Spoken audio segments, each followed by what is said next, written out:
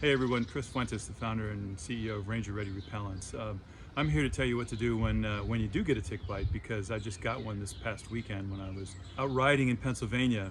Kind of a short story, but went down to see my grandson who was in Washington and stopped in New Hope, Pennsylvania for a great ride along the Delaware River, and was so excited about riding that I completely forgot to put Ranger Ready on. And fortunately, I was able to see a couple of days later a classic bullseye.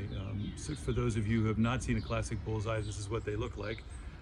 You shouldn't ignore them at all. This is one of the first things you see, but that's a classic bullseye right there. And to make sure you don't ignore it, the first time I got bitten by a tick, I ignored it and ended up in the hospital, and fortunately got through with just some very heavy antibiotics and was completely cured. And if you don't catch it, then there are some long-term implications of getting Lyme disease and anaplasmosis and ehrlichiosis and other vector-borne diseases that are carried by ticks. And the first thing you have to do is make sure that you attack it right from the very beginning. So go directly to the doctor and make sure that you get a protocol of 21 days of doxycycline, which is a very straightforward and heavy antibiotic, but it's Lyme disease and other vector-borne diseases tend to respond to it. So be certain that you do get the 21-day regimen of doxycycline.